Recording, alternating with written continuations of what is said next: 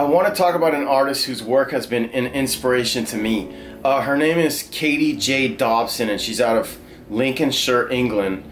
And she paints in this style. She paints these really loose, colorful backgrounds, and she states that she's influenced by Odilon Redon, who was a French symbolist painter around the turn of the century.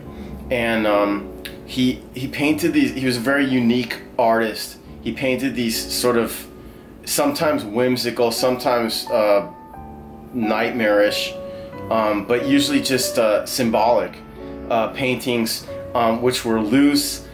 They were very far from sort of the academic canon. He didn't seem to have any regard for standard academic practice in terms of verisimilitude and representation. So she states that, she says, that, I'm going to quote her, she says, "Inspired by the ethereal qualities of Odilon Redon and further by his use of vivid color, Katy descended into opulent oil paintings of wildlife scenes and subjects of nature, animals, and figures depicting intricate detailing with spontaneous and kinetic overtones. Further admiration for elegance and richness of palette brought Katy to combine these loves to create oil paintings with a plethora of color and a blend of drama, harmony, presence, and dissolve." And what I like about her paintings is that she doesn't seem to shy away from representational imagery of animals, of people,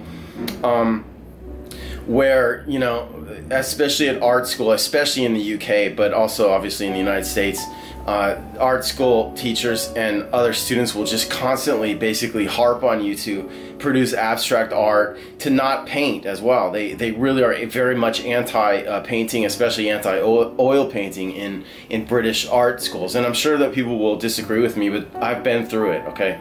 I know exactly what I'm talking about, believe me.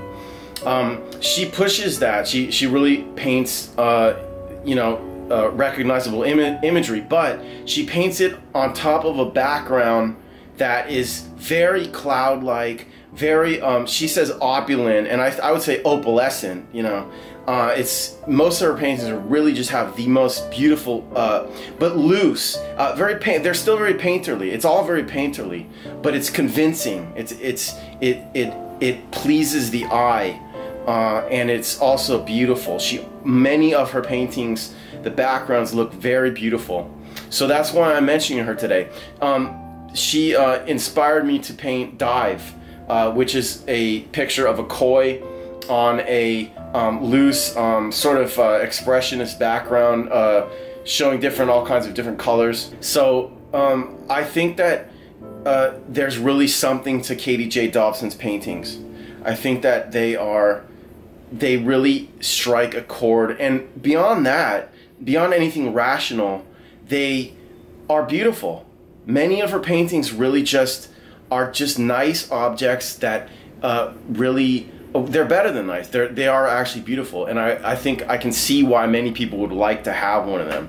So, you know, I'm actually hoping to find other artists out there that paint beautiful paintings as well. So if you know of any, please suggest them to me by emailing jw@jessewaugh.com, or you can leave comments in YouTube and stuff like that, but it's better to probably just email me with suggestions and topics and stuff like that. So thank you very much.